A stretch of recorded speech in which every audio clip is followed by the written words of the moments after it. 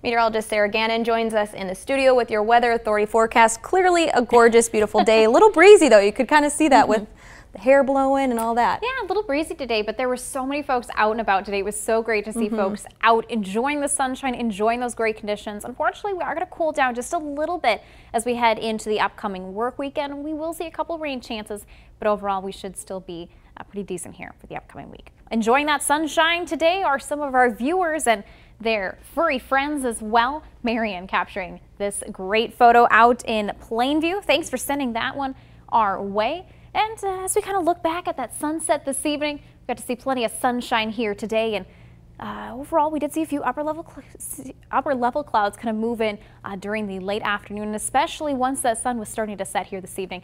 That was a look back from our Lewiston Auto camera right here at KTTC. And some of our viewers also capturing that sunset this evening. Barb in Rochester capturing this great photo right over Silver Lake. Thanks, Barb, for sending that our way. And another one coming in from Winona. Lisa sending in this great photo of that sunset this evening. So thank you so much, folks, for sending in those wonderful photos.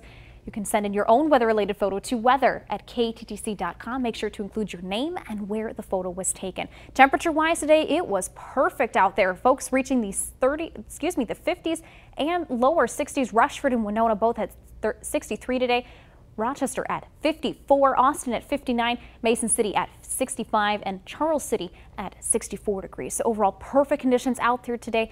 And as we look back, as I mentioned, today's high was 54 degrees in Rochester. This is our first 50-degree day of 2020, and so be it the warmest day so far of the year. And now normally our first 50 is hit by about March 10th, so being today March 8th, we're right on par here when we should be seeing our first 50-degree temperature, but the last time we saw 50 degrees or warmer was back on October 26th of last year, where we reached a high of 52 degrees. So unfortunately, we might have to say goodbye to the 50s here, at least for the upcoming work week, but we are going to be seeing some showers kind of moving in here for late tonight, and we'll continue to see some off and on rain chances into the upcoming work week. So make sure to have the umbrellas handy. Maybe send the kids off to the school bus and school tomorrow in maybe some rain boots, considering all that mud that we're going to be seeing here the next couple of days.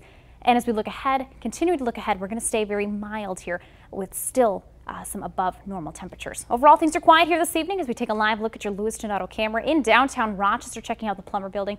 Winds are still breezy out of the south, around 13 miles per hour. But as we check out what's in store here with our satellite and radar, things are quiet here in the area for now.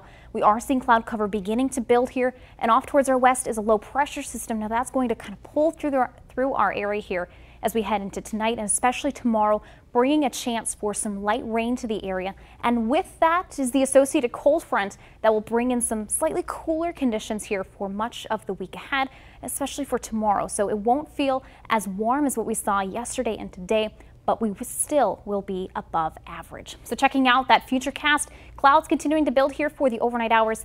Overall, we will see that chance for some rain to move in by about the morning commute. Now, futurecast is kind of maybe hinting at some wintry mix, maybe even a few snowflakes, but I'm thinking we're going to stay above that freezing mark, looking at more rain activity throughout the day. Bulk of this precipitation out here by about the dinner time hour. Then as we head into Tuesday, temperatures will be cooler still into the 30s, and we will see quiet conditions throughout the day, but by the evening time, maybe seeing another chance for some mixing, primarily for the overnight hours. So as we look ahead here in terms of precipitation this week, main chance for some precipitation is going to be tomorrow. So of course, have that umbrella handy as you head off to work.